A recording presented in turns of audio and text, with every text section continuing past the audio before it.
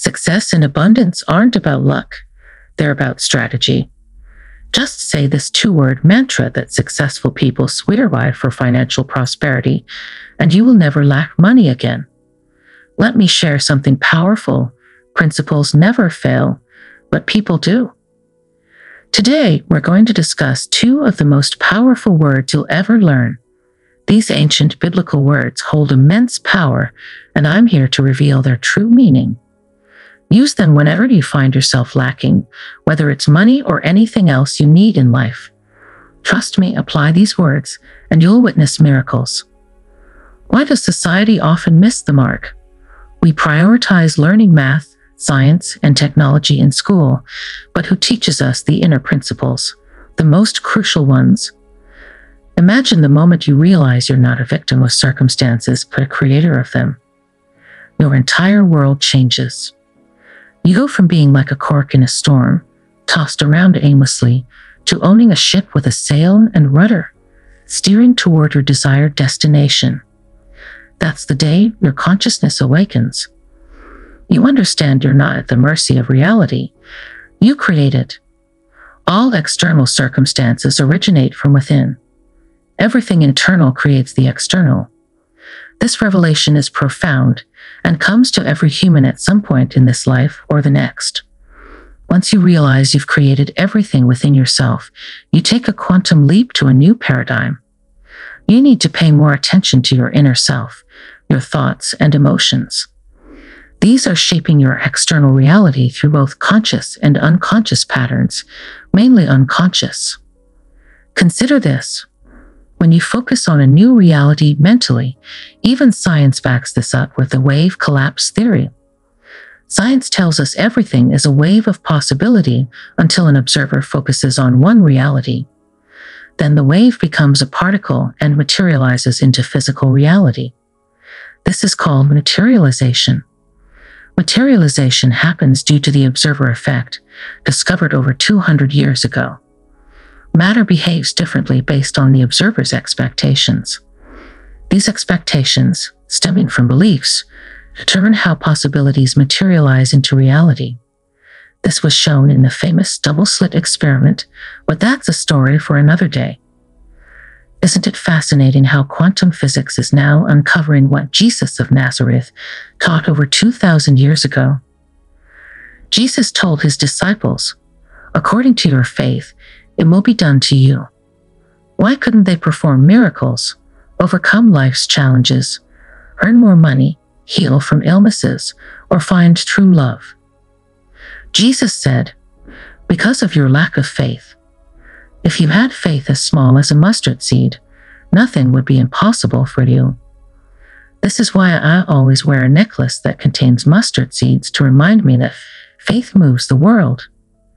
You only need faith as small as a mustard seed, the tiniest seed that grows into the largest shrub.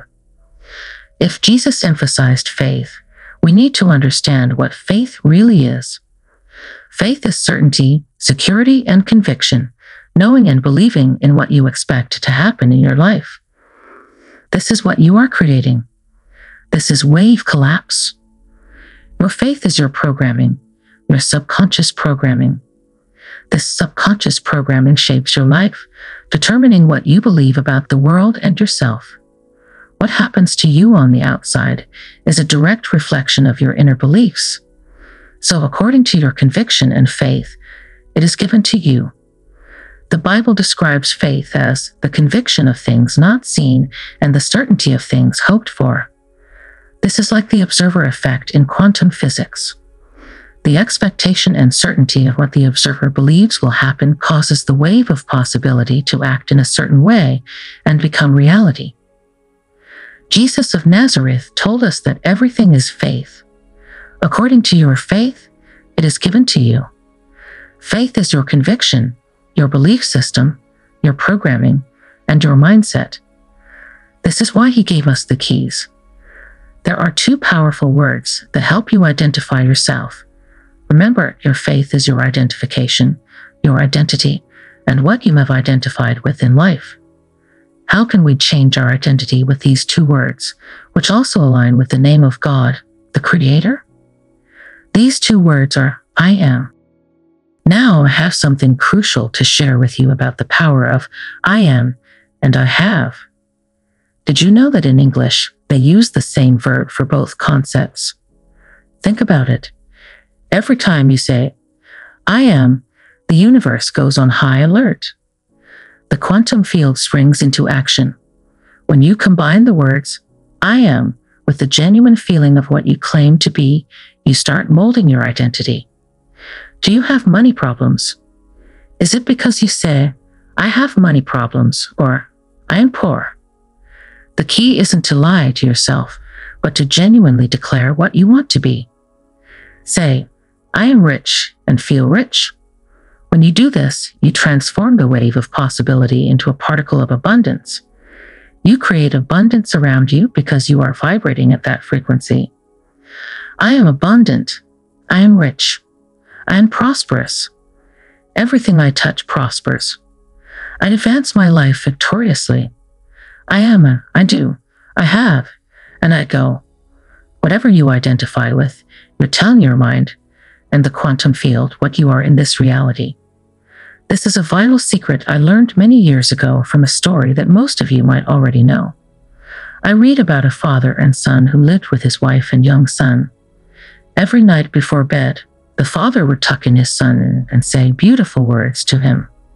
He'd say, You are my Superman, my Spider-Man, my He-Man, my favorite superhero. It was like telling his son, You can achieve anything. You are a winner, a champion. Every night of his life, he told this to his son. One night, the father had to work late, and the mother put the child to bed. When the father came home, he and his wife were in the kitchen, having dinner and talking about their day. Suddenly, a small head peeked through the kitchen door. It was the boy. The father asked, Son, what are you doing up so late? The boy replied, Dad, I can't sleep because you forgot to tell me who I am. Isn't that powerful? If you don't tell yourself who you are, the world will tell you. The world will say, You can't prosper. You're too old or too young to succeed. People like us are born to be poor. The world will tell you who you are. People will say, You can't find love. You're too old or too young for it. Now is not the time. One of life's secrets is to tell yourself who you are and what you want to become. Life isn't about finding yourself. It's about creating yourself. This is the great secret of life, and it all starts with these two powerful words. I am. People often say to those who succeed, You're so lucky. But it's not luck. It's commitment, dedication, consistency, and most importantly, an unstoppable mindset. The way to achieve results is through your mindset. You are here transforming your lives because you've decided to do so. Everything I teach is based on what has worked for me and what I've learned from the most successful people on the planet. We're not here to be comfortable. We're here to work. To truly succeed, you must do more, not less. Don't avoid pain. Use it. The more you give, the more you will receive. This divine obsession is transforming millions of lives. So the first thing you should prioritize in your life is your well-being. Your problems will shrink because you are growing. The universe is mental. What you think manifests. Protect your energy as if it were the greatest treasure on earth. I'm not waiting for a miracle. I'm creating one. Thank you for watching.